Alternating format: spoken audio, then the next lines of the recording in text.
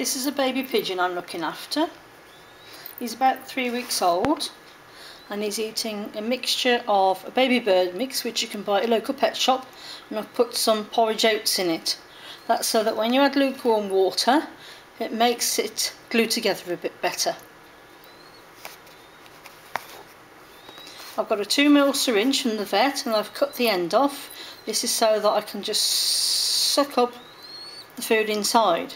And with the pigeon this size, what I'm going to do is just hold his head gently and he'll bob his head up and down, and I just touch the trigger point, which will just make his mouth open. And we just place it at the front of his mouth and just squirt half of it in and down it goes. Get some more. And with baby pigeons you can't overfeed them, because when they've had enough they'll just close the beaks and just sit down. You have to feed them as much as you can, and their little crop at the front here goes quite full of food.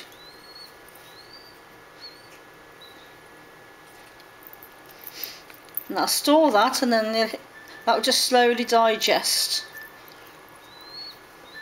And this little one's called Squeaker, and he's going to be fed about every 3 hours.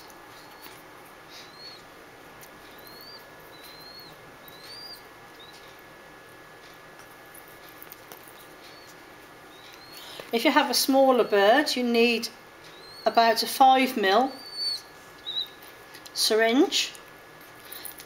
Cut the end off again, but with tiny birds they will actually put their beaks inside.